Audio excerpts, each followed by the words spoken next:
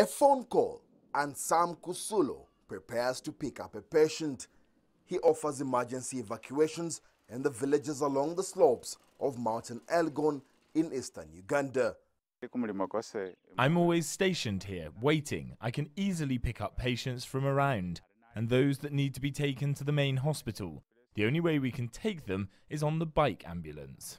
Communities like these are far away from healthcare centers. The mountainous terrain makes the journey even more difficult. But the bikers do their best to reach all corners of the region. I suffered some complications when I was pregnant with a second child, but a bike picked me, brought me here, and took me to the main hospital. He saved my life.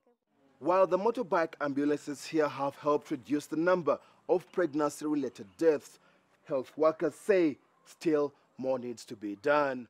This health center caters for more than 400 patients a week. Some of them arrive via motorbike ambulances.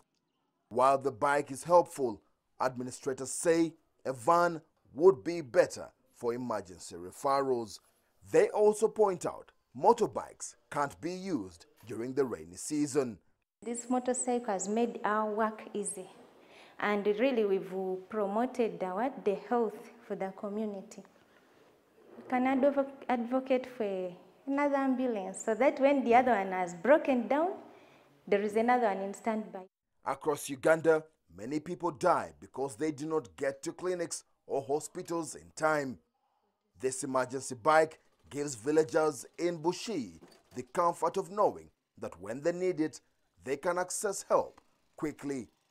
Ssenyange, CCTV, Bushi Village, Eastern Uganda.